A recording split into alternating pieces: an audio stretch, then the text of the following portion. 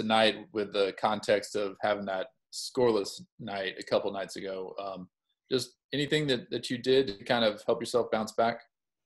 I wouldn't say I didn't do anything differently. Last game was a rough game. My teammates knew it. They just did their best job. I'll give it all to them because they did the best job in, keeping me confident, keeping me up through the practice days and preparing for this game and all that. So my mindset wasn't any different going into this game than it was going to the Creighton game. Does anybody say anything to you, either on the coaching staff or one of your teammates or anything? Nope, they didn't say anything. They just said, it's a new day, new opportunities. And, that's how I think. That's what my mindset is. Hey, Och, when it comes to your ability to score the ball, do you think you've developed more coming into this year as an outside scorer or an inside scorer? I would say more of an outside scorer. That's something I'm still working on, just being an inside presence, getting to the paint, finishing at the rim, really. Something I'm really working on or, just trying to be better at. But outside presence, I think this year's, just came naturally, so. Hey, Ochai, it looked like you guys wanted a night off the way you started that game, 17-0 run, and then kind of cruise from there, maybe get the bench some extra minutes. Was that at all a focus, or was it just how the game unfolded and things went well?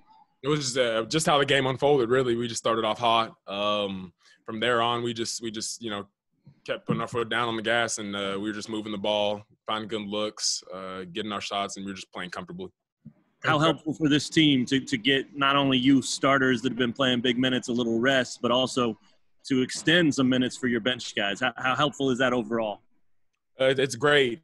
This is the first time this year that we've had a true where we get to get the other guys involved and get them some minutes and all that. So it was good watching them play, work the ball together, and see different squads in there. But just going to the conference, it was good to get get them in rhythm. Ochai, what did you see out of Mitch and David tonight, and what made them so effective? Just their inside presence. Mitch was great. Offensively, just blocking shots, being the energy guy he is, and the guy we all know him as. And David was solid too, but Mitch was great today. How much faith do you guards have in the front court players? We trust them. Just playing 4 round one. That's where our offense, I think, is at and where we pride ourselves on. But having an inside presence going to the conference is something we're gonna need. Hey, Ochai, Marcus had 8 assists tonight and no turnovers. Would you say that his role is better suited as more of a distributor in this offense? Yeah, I would agree. I would agree with that. Just being a true point guard, finding others, and I think we were just doing a good job of just moving the ball, and he was finding us in the right spots and playing for us too. When Mitch has a game like that, can you tell he's really having fun?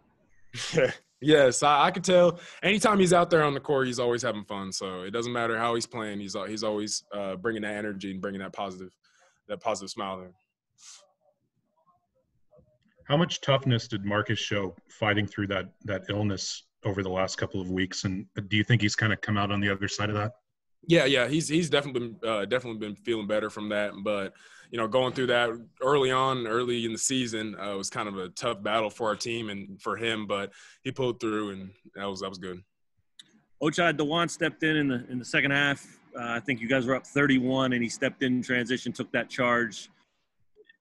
You've been around a while, but that's a guy playing his first year of college basketball. What kind of message is that to the rest of the team? And is that something you guys focus on all the time? Don't worry about the score, just make the right play? Yeah, really, just how the game's going. When those guys got those minutes and got into rhythm, just playing comfortably is where we want them at and where we want them and, going to the starting lineup or in that rotation and all that once we get in the conference play. So just getting them comfortable, playing hard every second that you're in the game is, something that we pride ourselves against. You think he gets a pass there if he doesn't take that charge? You're up 31 or would the coaches let him hear it on film? Probably hear it on film, maybe. But, he's always that person to take the charges. That's that guy. Yeah. Hey, Coach, it seems like David McCormick is getting closer to figuring it out. He had a good half against Creighton, and then today a pretty solid game. I guess, what do you see from that? Do you think he's close to maybe flipping a switch, or does he still have a ways to go there? No, I think he's. I mean, I don't think he's really been that bad, but he's been doing great.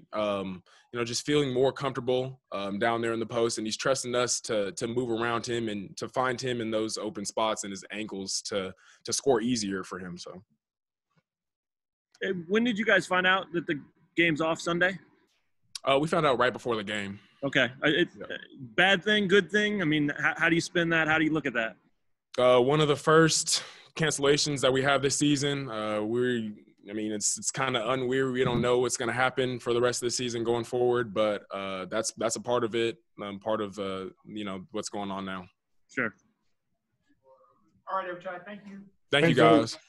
Thanks,